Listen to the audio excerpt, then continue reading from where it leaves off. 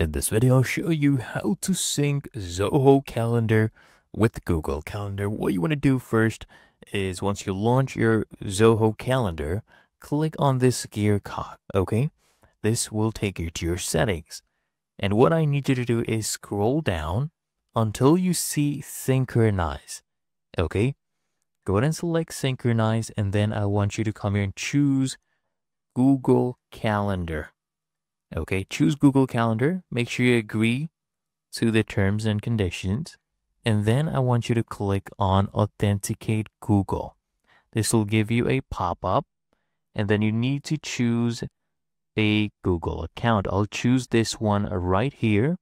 We need to go ahead and click on Continue here. Okay. And now we just wait for this page. And what you need to do is click on this. We need to give it all of these permissions.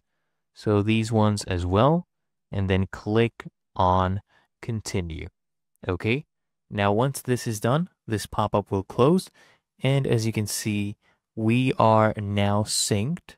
Okay. It's a two-way sync, and make sure you go ahead and click on synchronize right there to start the process.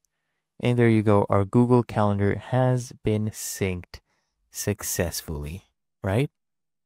So if I, for example, scroll up here, you can see we have some tasks that are synced from our Google Calendar. As you can see, this one came from my Google Calendar, and it's really that easy and simple.